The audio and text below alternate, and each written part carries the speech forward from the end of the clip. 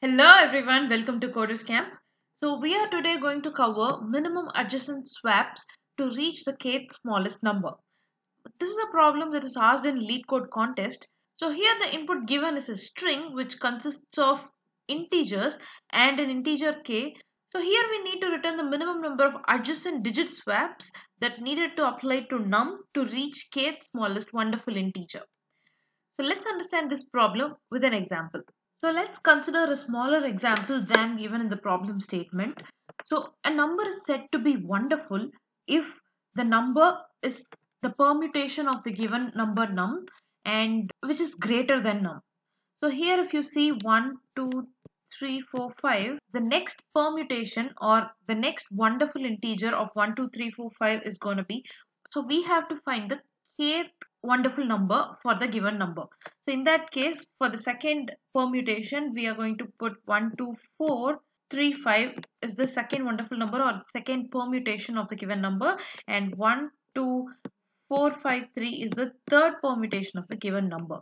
So this is the actually third wonderful number of the given input number num. So here we need to find how many swaps required to form the given number to target or the kth wonderful number of the given number. So in this case the given number is 1, 2, 3, 4, 5 and the kth or third wonderful number of the given number is 1, 2, 4, 5, 3.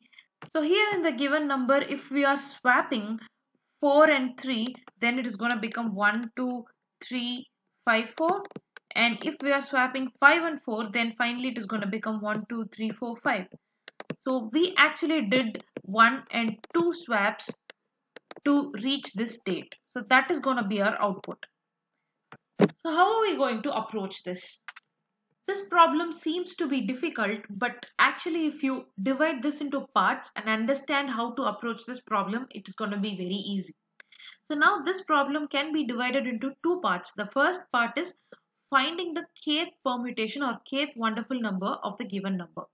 So to find kth permutation, we have already covered a problem, next permutation of a given integer from LeetCode. So this problem is nothing but we have to find the next permutation of a given number. So here in this case, we are going to find kth permutation. So in this case, we have to call the same function next permutation again and again for k times so that we will be getting a target number which is the kth wonderful number of a given number.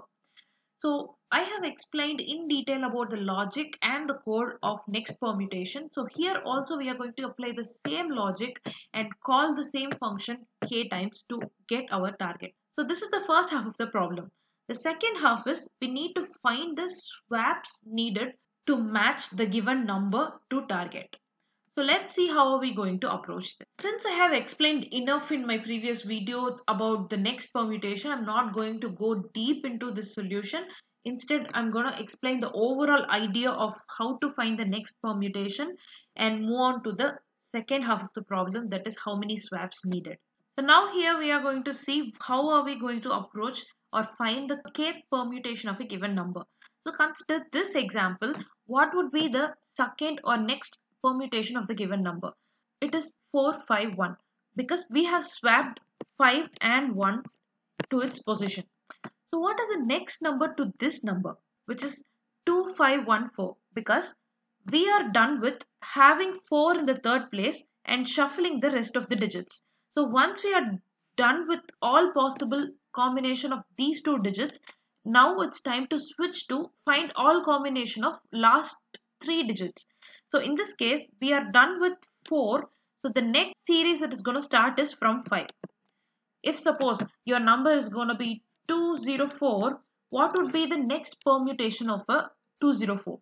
So in this case, what are the higher numbers than 204? It is going to start from 204 to 299 and 300, 300 to 399. But all these numbers cannot be a permutation of the given number because they are not having the same digits as 204. So again it comes 400, 401 and 402. This is the next possible or next permutation of the given number 204. So what we did here is we found the next higher number, that is nothing but once 2 is done, the next higher number in the given digit is 4. So we are going to start 4 series and find the next permutation. Same way, once 4 is done, in rest of the numbers, the next higher digit to 4 is 5. So we are going to keep 5 and 5 is constant, and we are going to shuffle the rest of the positions to find all possible combinations starting with 5.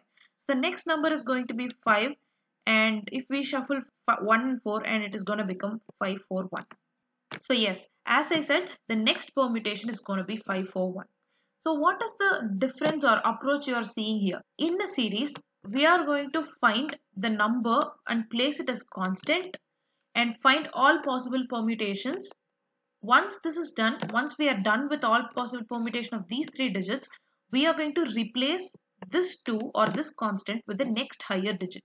So if we are replacing or swapping with next higher digit with 2, then the next higher digit is 4 in this series. So we are going to swap 2 with 4 and 5, 2, 1. So now 4 is constant. We have to find all possible permutation of 5 to 1, keeping 4 as constant. So if you find 5 to 1, the least number in 5 to 1 you can form is 125. So for 125 is the next possible permutation here. So we are here following 3 steps. The first step is finding the increasing subsequence from reverse of the given number. So once we find the increasing subsequence, we are going to swap it with next higher number in the rest of the numbers. Once swapped, once keeping that as a constant, we are going to reverse the rest of the numbers so that we'll get a next permutation. By following these 3 steps, we are going to find the next permutation of the given number. So here, at each step, we are going to find the next permutation, but we need the kth permutation of the given number. So in that case, we are going to perform the same operation for k times, so that we'll get a target number, which is the kth wonderful number of the given input. So by having this target number, we are going to compare with the given original number and find how many swaps needed. So if you want to learn more detail about the coding and iterations of this logic, you can check the video given in description. Moving to the second half of the problem, now it's time to find minimum swaps required between the given input num and our target num. So consider our given input is 1, 2, 3, 4, 5, and the target we achieved, or the third wonderful number, is 1, 2, 4, 5, 3. So we are going to find how many swaps needed to form or to make them equal. In this case, we are going to get the help of 2 pointers, I and j, pointing at the original and the target integers. So I and j are going to iterate simultaneously till it meets the number where there is a difference. Because if the numbers are same, we don't need a swap. So we are moving our pointer I to 2, and 1 and 2 are same, so we don't need any change in them. So again, moving on to the third position where the numbers are different. So here, since the numbers are different, we definitely need a swap in this place. So now our j's job is to find the original number at the place I. So here at I, the value is 3. So in this case, j is gonna travel through that array to find where is 3. So now we are moving our j to find where is 3. It is moving to 5, it is not 3. So again it is moving to next position where it found 3. So once it found 3, it is making 3 to move to its actual position. So actual position of 3 is where I is. Till j meets I, it is going to move 3. So once we swap it with its previous position, it is going to swap once to the previous position, and j also move along with 3, and we so far did one swap. Again it has to meet i's position, so j again doing another swap. So once it done one more swap, 3 came to its actual position where it has to be, that is where I was, the same position 3 came in here in the target num all as well. So now so far the swaps we did is 2. So yes, now both of the numbers are matched and we counted the swaps. It's time to move both the pointers I and j simultaneously to find the next different number. So it is moving to 4, they both are same. And again it is moving to 5, they both are same, and the iteration completes. So far the swaps required to make them equal is 2. So if suppose on the way if any numbers are different, in that case j again move to find its position and bring it back to the original position and count the swaps. So this is how this algorithm works.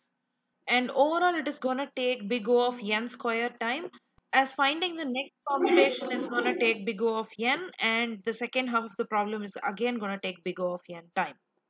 So let's go to code now. So yes, as the given input is a string, we are going to convert that to character array, and we are going to call our next permutation function k times, so that we'll get a target integer. So once we get the target, we are going to pass on to the next function minimum swaps and find the minimum swap and return it. So now let's spend some time in writing the methods. So we are going to use a lot of reverse and swap. So we are going to first write those methods so that we'll finish the other methods later.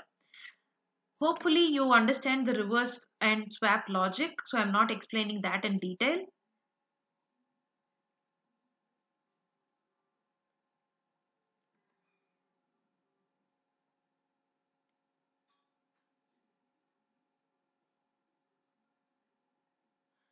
So yes, we are done writing our reverse and swap method. So first write our next permutation method now. So inside next permutation, as I said, we are going to check from reverse whether there is any increasing sequence or first increasing number.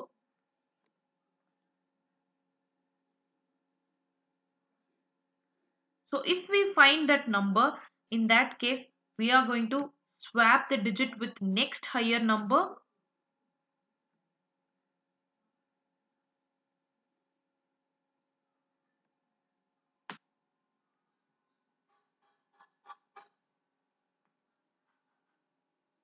And once we are swapped, finally going to reverse the rest of the part of this target, so that we find the next permutation, and we are going to call k times and find our target. So now let's write minimum swaps needed. So here I'm going to iterate through my given array till the numbers at I and j are different. So if they are different, j is going to move till it finds the match. So once it finds the match, it is going to swap the number to its previous position till it again reaches back to i's position. And the pointer j moves along with that and count the swaps. Finally return the number of swaps, and that is the output we needed. So let's run and try.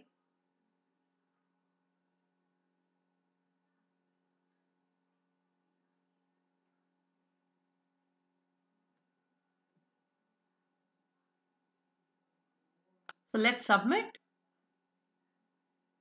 So yes, the solution is accepted and runs in 20 milliseconds. So thanks for watching the video. If you like the video, hit like, subscribe, and let me know in comments.